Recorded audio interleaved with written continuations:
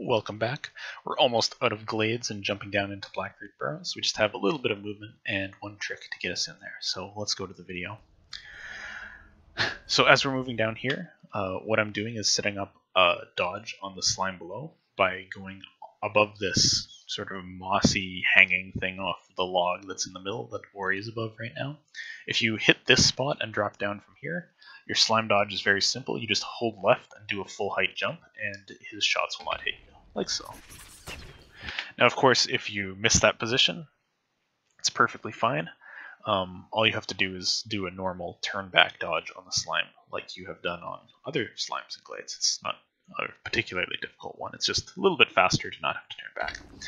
So as we head down here, I'll note that I didn't mention it as I was doing it in the start of this guide, but in the previous video we came up this jump pad after leaving from Sign, and I killed one of the spores over to the right here as I went up there. It's good to just kill as many of these as you can, and do as much damage to them as you can during your first pass through, just so you have less shooting to do when you arrive here now. So clean up the ones that are left over and jump towards this. Now there we're in a cutscene where a sign tells us what spirit wells are, and we're immediately going to do a trick on one to skip the Blackroot entering cutscene. This trick is a very powerful tool used for skipping cutscenes in this run, used for other glitches in other categories, and this is called Save Anywhere.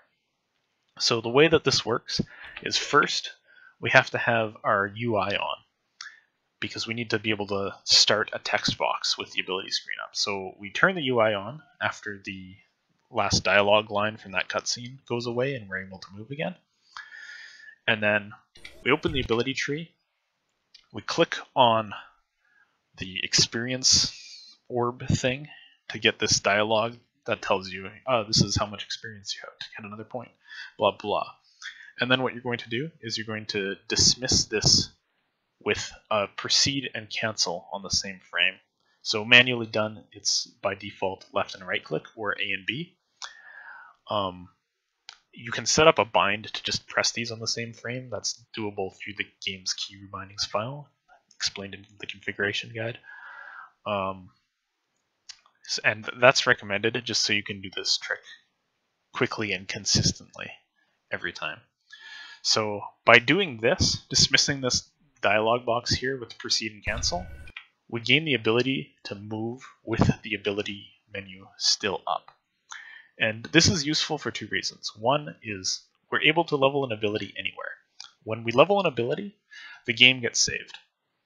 So this is why the trick is called Save Anywhere, is because we're able to save in places where you're not normally able to place a spirit link. Now, secondly, most cutscenes in Ori work in a way that once the cutscene begins, if the file is saved, it will write data that the cutscene is already done. The cutscene will not start again. So many cutscenes will be skipped by starting the cutscene, saving the game somehow, either by using a rekindle or a save anywhere. Since we don't yet have rekindle, and we can't place a save close enough to this cutscene anyways to use it, we're going to opt for a save anywhere here. And we'll be doing this for some other cutscenes throughout the run too. So I've turned the UI back off, so that I skipped the dialogue line of Sign saying, oh hey, look at this Naru statue over here. And now walking into the cutscene area. Now let me rewind a little bit so it's showing the experience numbers. So this is also an important time to make note of what your experience is, because we have to set up another trick after we go through Blackroot, called the Frankie Walk, where we get another time to level up. And this time to level up, unlike the one at a wall jump, is quite important. So the experience numbers that you need to keep in mind is between 25 and 43 experience away from level. You need to kill 2 slimes in Blackroot Burrows to set up the Frankie Walk. If your experience is 37 to 50, you can kill 3 slimes. If you're 44 to 50, you have to kill 3 slimes. So just bear that in mind. We'll get to that trick again after Blackroot, but this is your best time to check your experience number and figure out how many slimes you need to kill. So Let's resume. So we're walking into the cutscene here. The moment Ori turns to face the statue, right there, you're able to level an ability and reload the file. So do that. And the cutscene is skipped. There's still a bit of a slow walking zone there, but that's not a big deal. This saves about 20 seconds, so it's well worth doing. So now that we're in Blackroot, this entire area is on a global cycle. Well, at least the main room is on a cycle that loads as soon as we load back in. So our movement this entire time matters to make the next platform cycle. And the lasers on the right side of the room are also loaded. So once you get consistent at the first part of Blackroot, you'll notice consistent results with your lasers and platforms. I'm just going to rewind here briefly to show some particular jump here. Between these last two horizontal platforms here, these platforms bob up and down. So I'd wait for just a moment there so that the second platform is bobbing down when I jump to it. It doesn't have to be all the way down, but if the first platform is low and the second platform is high, you'll just miss and fall into the spikes. So you want to take a moment to set that up. So let's just let this play through again.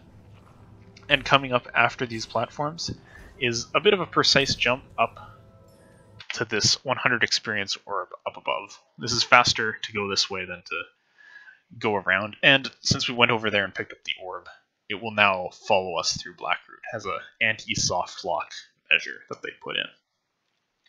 So what we're going to do is we're going to do a not quite full height jump over to the right wall here. If we're a little bit higher than this position that we're at now, you'll just slip down the wall. You're not able to wall jump up there because the slope is not agreeable. And then we'll jump over to the left, and you can kind of take your pick over how you jump up from this point. You can do 2 jumps up the left wall, which is what I do here, or you can jump back to the right and back over to the left. It's up to you, basically. So we'll just rewind to show that jump in its entirety without the pauses. This orb will drop, we'll pick it up to get through this wall, and that will give us another ability point, which we'll use for another save anywhere later. This is a pretty good place for a safety save if you want. You basically have one free safety save you can put anywhere you want in Blackroot, so down there, like as you're leveling up, is not a bad place for it. Since my movement has been pretty good throughout this Blackroot, I know that I don't really need to rush myself on these lasers. I will make this platform cycle all the same. You probably just need to do a bunch of runs, practice of the early game before you get used to how the platforms work in Blackroot, but eventually you'll notice consistent results with them. And now there's a little bit of a pause here, and what I'm doing at this point is the platforms to the right that I'm going to ride next over near that slime are already loaded. They're already moving, so I'm not losing any time by waiting over here because I would just be waiting over to the right anyways. And what this does is when you're in this position on the left edge of this platform, the platforms in the dash room are not yet loaded. If we load them immediately as we run over to the right, then we'll miss the cycle. We won't be able to get on those platforms in the dash room. We'll have to wait for them to go up and come back down. By waiting here, we make it so that we can catch the cycle in the dash room, which saves us a little bit of time. So we wait until the platform behind us goes away, and then we move over. So let's just watch that without a pause. So we wait until that goes away, and then we move over. So kill that slime there, and then we'll head up to the lantern and move on. Now I'm going to pause here for just a little bit and show if your experience entering Blackroot was less than 36 to level, and you got the experience from the slime that gets killed by the level up down at the bottom lanterns, you would now level up off of this slime, and that's really bad. So we'll just go in and show a way to avoid killing that slime and avoid his shots in case you're, unable to take his experience, because you really don't want to level up there. So let's take a look at that. Alright, I want to hop into game for just a moment here to explain how to dodge this slime if your experience was too high to just kill him and take it. So you stand on the right side of this platform, he shoots once and misses, and then after that his shots pretty much will just miss you. So it's just standing on the right there to make him miss if you can't afford to take his experience. Okay, let's continue. Resuming the video where we left off, just continuing on through. because we did the cycle manipulation, this platform is waiting for us. Turn the UI on here, might as well, because there's no dialogue in this section, and we have to do a save anywhere soon, so we need the UI on. Now note, I just reflexively did the movement I'm used to doing in this room, where you drop that light orb one platform early, and then you jump through here. This can be a little bit spooky because that laser comes back and can kill you, so if you're not comfortable with that, just jump one platform further with the light orb and drop it there, and then you'll be perfectly safe. So pull this lever up here, and then we'll be preparing for the darkness cutscene skip. And the way that this works is you start a save anywhere, and then once the pedestal starts to move up, you do the save. So I'm not going to talk here so you can hear the audio.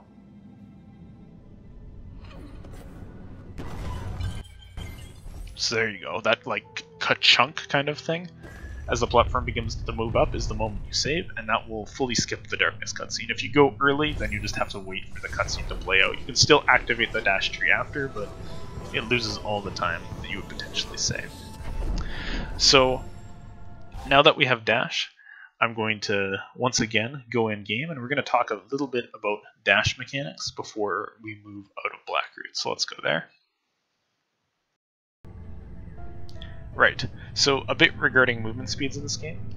When you're just running or jumping along, your movement speed is 11.66 units per second, which is not too great. When you compare it to dashing, consecutive dashing along the ground like this gives you an average movement speed of 32.5 units per second, so about 3 times as fast as you could move before. So clearly, whenever you can, you want to be spamming dashes along the ground. So then the question arises, what to do when you have to cross a gap. You could just jump over it, but jumping is not too fast. Sometimes you can set it up so that you can just dash straight over a gap, but you might get sucked down like that, or you might just not be able to set up the distance for it correctly. And that's where this technique called dash gliding comes in. Now a dash glide looks like this, and the way that a dash glide is done is by dashing while holding a direction, left or right, releasing that direction, and then jumping, all during the dash, which you have about just under a quarter of a second to do. So it's not a super tight timing window or anything. You can get varied dash glides, like an immediate one where you dash and immediately let go, or you can kind of do it later in the dash, like something like that. And dash gliding will move you through the air at a speed of 15 units per second. So it's a bit better than jumping. Obviously chain dashing is a lot better, but to cross gaps like this, it's nice to use a series of dash glides. So movement out of here like so can be pretty nice. Let's load back there. Dash gliding is never necessary. It's just a useful technique to be aware of, and it's worth starting to practice it, because once you get it down, then you can use it all over the place. But in all of these situations, you can just move without dash gliding. Just dash and then jump, and you can do all of the things that you need to do for the run. I'll be using dash gliding a fair bit in this guide, but just keep in mind that anytime I use it, there is a way that you can do it without dash gliding if you're having some trouble with the timing. Alright, let's continue. Alright, resuming the video, we're just going to be doing our dashes and dash glides out of Blackroot. One little tricky dash here, this kind of short dash I do along this platform, that is called a glide cancel. Now what this is just pressing the bind for feather by default shift on keyboard, so one of the triggers I think on controller. This instantly cancels dash, which is useful in this case because when you dash into a wall, you have to wait for the normal duration of the dash to expire before you can wall jump. So if you want to dash just a short distance, you can dash and glide cancel, but you can just ignore all of that because it's kind of a minor optimization. Just wanted to mention what that was in case it was sitting there confusing. How did he dash so short? So continuing, here is kind of an important dash glide. If you don't get that one, you have to walk through the slow zone that's left behind from that cutscene skip initially, so that dash glide saves a fair bit of time, and is probably worth going for even if you're not too great at dash gliding yet. Just go for it, and if you miss it, just walk through the cutscene zone, because that's what you would be doing anyways. So that gets us out of Blackroot, and coming up next is the Frankie Walk, which we'll cover in the next video.